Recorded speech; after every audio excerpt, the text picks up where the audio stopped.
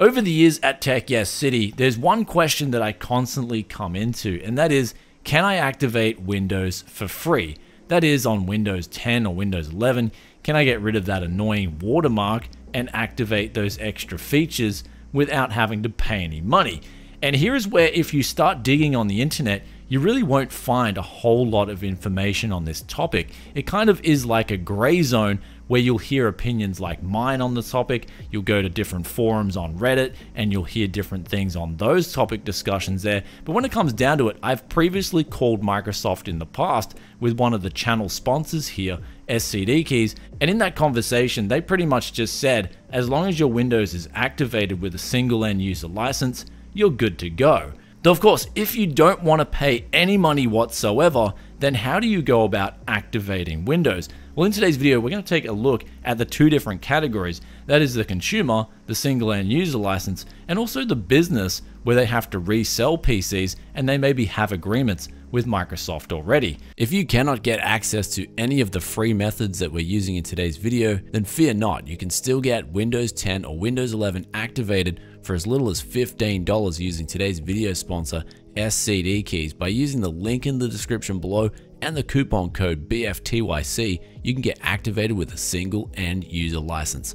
Links in description below. Welcome back to Tech Yes City, and in today's video we are not going to be talking about the illegal methods of activating Windows. That is using some third-party software and putting an add-on which essentially gets detected as a virus in Windows, and if, say for instance, someone updates that computer at a later date, it may unactivate your Windows. We're also not going to talk about the volume license keys. We have discussed this in the past in a separate video, and they are not legitimate keys for single end users. That is, someone building their first PC or even building a second PC and just using that PC at home. These keys are not appropriate for that situation.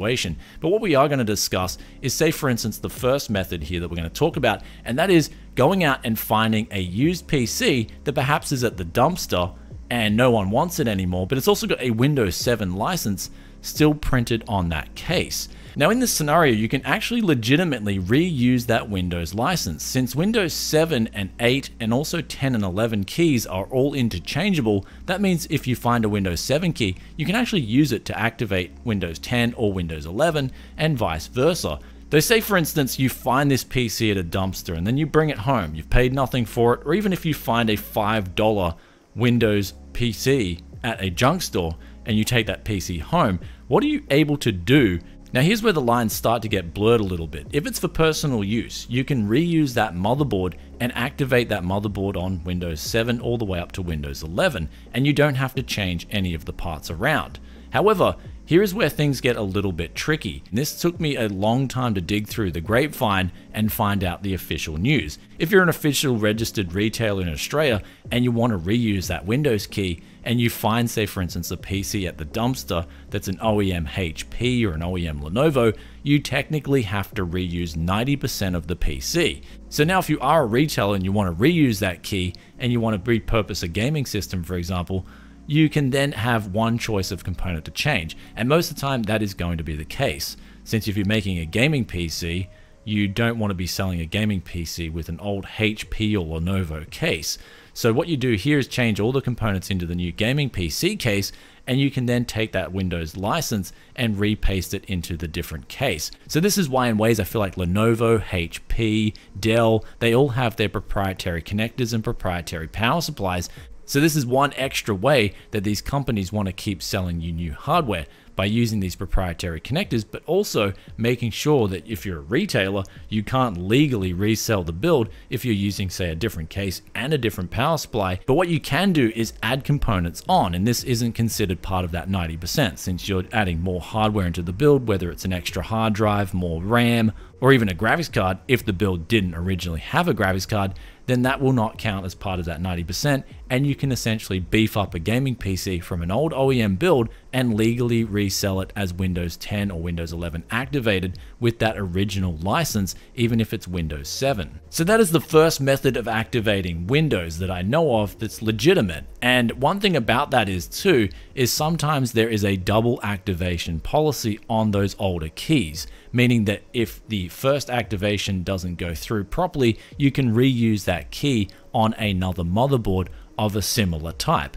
And I do have a smirk on my face when I say a motherboard of a similar type, because I'm sure there are people out there that are not going to get those keys and reuse them on newer hardware. Then now it's time to move on to method number 2, and that is if your motherboard essentially is broken and you replace that, but at the same time you want to upgrade your system. And I do say at the same time because that's legally what you're allowed to do. So say for instance you have a Ryzen 5 1600 and then your motherboard breaks down and you decide that you want to get a new X570 motherboard to replace that motherboard with, and at the same time you want to get a 5950X.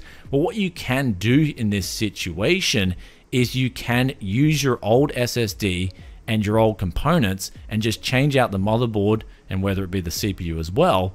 And then you can then go, when it says activate Windows, you can then call up Microsoft and you'll get an activation code that you can dial in through the telephone. And once this is all done, your new motherboard will then be activated with Windows.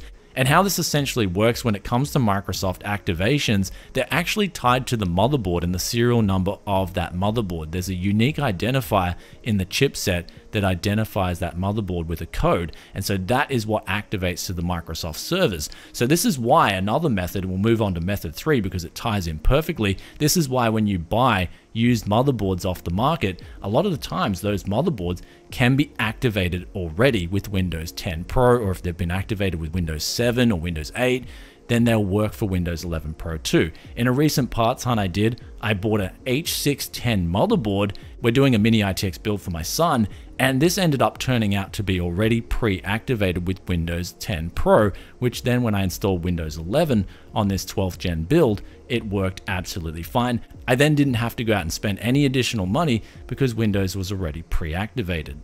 Now for method number 4. If you are selling computer devices whole systems for under $100 and they're brand new, they may be eligible for a completely free Windows license that's fully activated. However, there has been a bit of controversy with these licenses, especially in Australia. Some businesses have come into a lot of trouble where they have tried to use these licenses on more expensive systems. Though for what it's worth, if you do have a complete system that's made for under $100, then they are eligible for free Windows licenses. Now moving on to method number 5, if you are a student, here's where some universities will actually roll out collaborated programs with Microsoft to give the students Windows 10 or Windows 11 licenses completely free. So now with all those methods explained, they are the ones that I know of personally from speaking with industry contacts and also being in this industry quite a while, that you're able to use a legitimate single end user license to activate Windows. Of course, you have to come into the key itself. You can't go on the internet and say, okay, can someone give me some free Windows keys? Because I doubt anyone is going to do so. However, if you do have friends that do have quite a few Windows licenses available, they may be able to gift you a license and then that will activate your device. But it is important at this stage to distinguish between, again, as we discussed before, a single end user license and a volume license key. Volume license keys are meant for corporations rolling out the same key for hundreds of systems, where essentially they need to activate systems really fast and it's very tedious to use one key over and over. As well as if they buy 100 or more keys, they can get bulk discounts, which makes it more of an incentive for that business to use those volume license keys. They're not meant for the single user building their first PC who wants to play video games at home. And in fact, a lot of these volume license keys will have expiry dates. So if you find your Windows has been deactivated, then unfortunately you were sold a wrong and counterfeit key and you need to go get a single end user license key, because what happens with single end user license keys is they are activated forever. Then now it's time for the last method. If you cannot get access to any Microsoft keys, and say for instance you've bought a gaming PC off a retailer and they've just left Windows unactivated, installed it, but you can't get any of the features, then you can use the video sponsor here at Tech Yes City, SCD keys. I've been using SCD keys for years. I've been recommending it to my viewers for years, and I haven't had one key deactivated. I even went undercover and went and called Microsoft about these keys, as well as scanning these keys to see what kind of keys they were, and they all came out as single end user license keys, meaning that SCD keys are selling the real deal. So if you're interested in getting Microsoft activated, I'll put the links in the description below for you. Though with that aside, do let us know in the comment section below if you guys have any questions of your own, or if you know of any other methods that of course are legitimate, not using any third-party software to get Windows activated that we've missed in today's video. Love reading those thoughts and opinions as always. Just like this question of the day here, which comes from 3 Ruddus, and they say, are you planning on selling that Seahawk RTX 3080? I'm just asking for a friend. And that's when I come back to Australia. So basically the RTX 3080 that I recently picked up in a used parts hunt for a pretty good deal, there was actually someone locally here in Japan that saw that and they were like, Brian, I want to do a deal with you. So I'm in the process of working out a deal with a friend here locally in Japan for that, as it was a pretty good deal. It's basically one of the best RTX 3080s you can get. We got that for 580 USD. So always be on the lookout for good used deals. But unfortunately with that one, it looks like it's pre-booked up. However, I do want to do a budget build with it, show people what you can get if you're in the market for some good used price performance. Because now, especially when it comes to CPUs, RAM and SSDs, I'm finding the prices on this stuff is actually coming down to a really good level, and the GPUs are slowly coming down to a great level as well, making it not a bad time, especially if you want to build a used gaming PC and get some great performance there. So hopefully that answers that question. And with that aside, if you guys have stayed this far and you're enjoying that Tech Yes content, then be sure to hit that sub button, ring that bell to get the content as soon as it drops here, and I'll catch you in the next one. Peace out for now. Bye.